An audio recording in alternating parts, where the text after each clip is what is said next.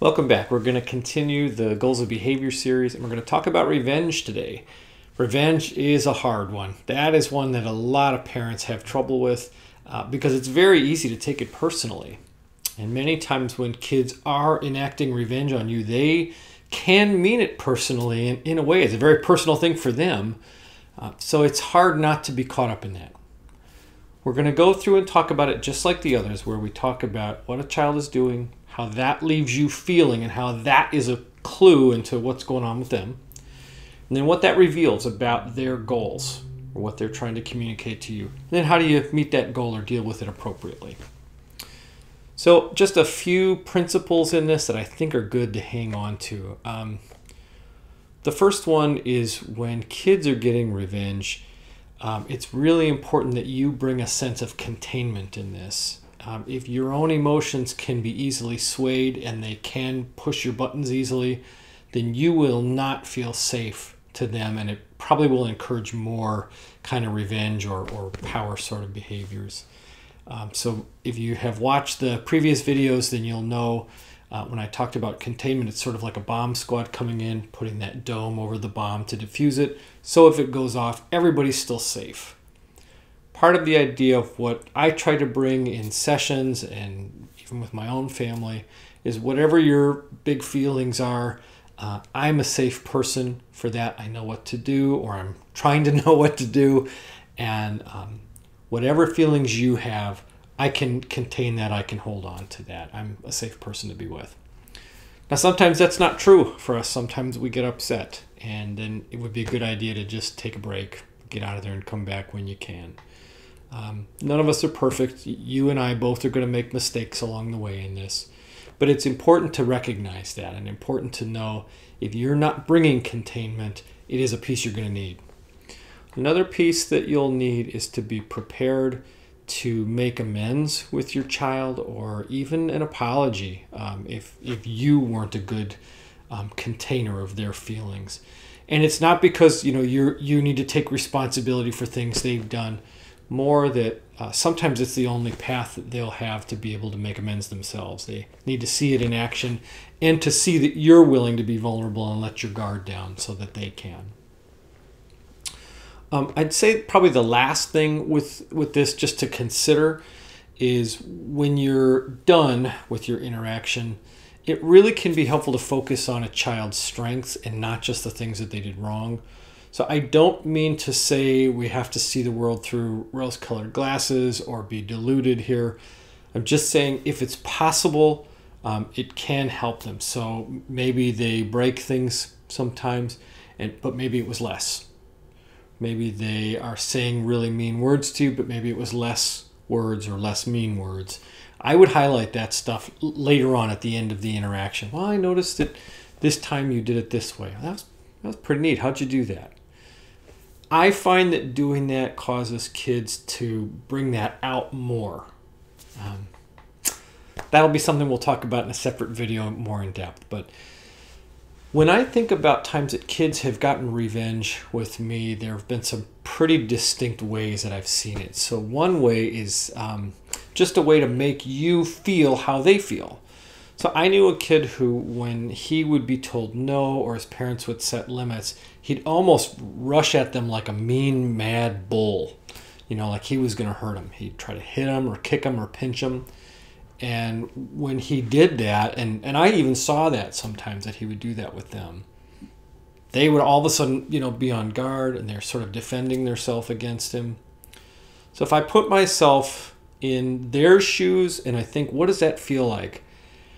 I feel like things are very sudden. I feel on the defense. I feel offended. I might feel hurt.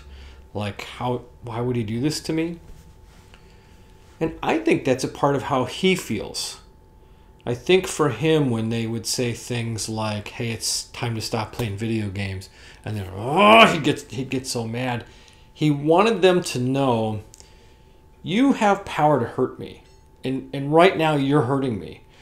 And I don't know how to tell you that. I don't know how to make you get it because I don't think you do. So I'm just going to hurt you, and now you're going to know how I feel. Now, I'm not saying that's right. I'm just saying I think that's the message he's bringing. I think that's his experience. So part of the idea is here, we've got to help retrain this guy to be able to verbalize that stuff, to say it, and then to help him not need to express it physically. So in this case, if you're going to meet that goal, one way would be just to use the ACT model. And I have a video on that. If you've never seen that, you can take a look at the ACT model and how that works. It would be reflecting what you see in here and then setting some limits. Man, you're really mad. When I said that it was time to stop playing video games, you felt really angry. And it is okay for you to be angry about it, but it isn't okay for you to throw the controller. You can choose to tell me you don't like it. You can choose to tell me that you're mad, but the controller's not for throwing. Those would be ways you might use the ACT model in that instance. And if a child is doing something destructive or they're kind of running at you, you may not have time to go through all the nuances of doing that. You may just need to set a limit. That's not for breaking. I'm not for hurting. And again, you can refer back to that video for some more information there. But the idea is if they're doing something to make you feel how they're hurting, you really do want to reflect back that you're hearing or seeing that. That sort of helps them close that loop. It's almost like someone in distress shooting up a signal flare. Hey, do you get it? I'm in danger over here and I need some help.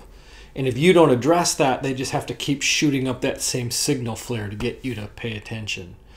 So if you're reflecting it back, then they know that you are paying attention to them. Again, it's hard not to take that personally, but it is important to. Many times they may mean it personally in terms of I want you to get the idea that this hurts me, but it's if you can hold on to this, it's not quite the same as that they actually want to hurt you. They actually want you to understand that it hurts them. I know that that's bent, and I know that needs help in retraining, but that's what we're trying to do, is to help and retrain them. So another example that I've seen of this is when kids feel like they can't be liked or they can't be loved, and so they'll enact revenge that way. I knew a girl who had a really hard time connecting with others. So she would often just try to get negative attention because she didn't think anybody really was going to give her positive attention. So she'd break things or she'd fiddle around with things till they came apart. And, you know, that was a way that people would pay attention to her. They couldn't miss it. There's the thing that you just broke of mine. So I remember a time when she was playing with something and it broke, and she kind of looked at me like, now what are you going to do? And I could feel in myself, it was like, part of me felt like, ooh, you just broke that thing that I care about. And, I feel tempted to want to put some distance between us so I can protect myself and protect my stuff. And that's just an honest feeling that you could have and that I've had. I choose not to give in to that. It's a real feeling, but what I do with the feeling is I can decide what to do with it. So in that moment, I'm acknowledging that that's a feeling, but I'm deciding instead to connect to where she is and what's going on, and then using that to inform what I do. So I'm saying in myself, what does she feel? What's happening here? Well, she doesn't know how to get attention. I feel pushed by her, and I think she feels pushed by me in some way. So she doesn't know what to do. So she's trying to kind of pull me in to get my attention by doing something that's bad. And it may even be just kind of a test. Will this person still like me? Will they still stay with me? Or maybe I'll even find out, is it even possible for this person to care about me at all, even if I do something bad? So then for sure, I want to make sure that I am putting forward some feelings of, I accept you. So sometimes I will even say to kids,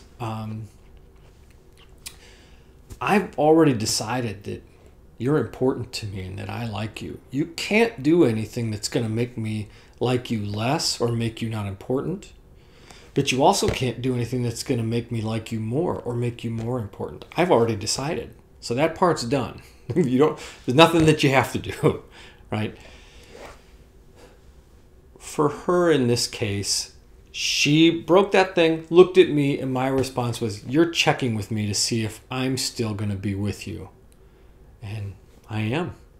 Remember, I already told you that there's nothing you can do to make me like you more. There's nothing you can do to make me like you less. I've already decided. That thing's broken. It's not for breaking, so we'll need to take that out. And then I'm continuing with the ACT model. If you choose to keep breaking things, then you choose not to be in here. And that's up to you to decide. So in doing that, I'm keeping myself a person that is safe to contain her feelings. I'm not reacting to her. I'm responding, but I'm not reactive. I can't have my buttons be pushed in that same way. But if they do get pushed, then I would just need to take a break and come back, or do my best to kind of put that off to the side a bit and then actually respond to what's going on. Sometimes there's a version of this that will happen with kids where they will sort of on purpose try to push you away or make you reject them. It's like they want to reject you before you can reject them. So I knew a girl that would do this sometimes by saying things that were kind of provocative, or she'd talk about things that nobody would know about or nobody could like. And it was sort of a test in a way, and it was a way to see would people still stay with her. And again, highlighting, I can tell for you that's an important thing, but I've decided that, I'm with you. So I don't know what that thing is, and it sounds like for you it's important. Being able to acknowledge their feelings, or even highlighting the experience of what that's like for them. Gosh, I can tell that's a band you really care about, or that's a movie you really care about. I don't know what that one is. I wonder if that's hard when you tell people about that and they don't know what it is. I wonder if you wish they did. No, I just want to be the only one that likes it. Oh, okay. So sometimes you wish that you were the only one that liked it and nobody else would know. So that kind of makes you important. You know something they don't know. Yeah, that's right. Oh, yeah, I guess that would make you feel different than them and kind of special in a way. So again, I'm trying to highlight sort of the strength in that. There's things in that maybe aren't great. We'll work with it. But that's a way of looking below the surface of just revenge kind of behaviors to see what might be really going on. So one aspect would be to highlight their wanting to actually be connected, even though they're kind of pushing you away. Another might be that they are showing you how they hurt and they want you to experience that. And another might just be they just don't know the secret code for connecting to you. And so they're using negative attention to try and get your attention.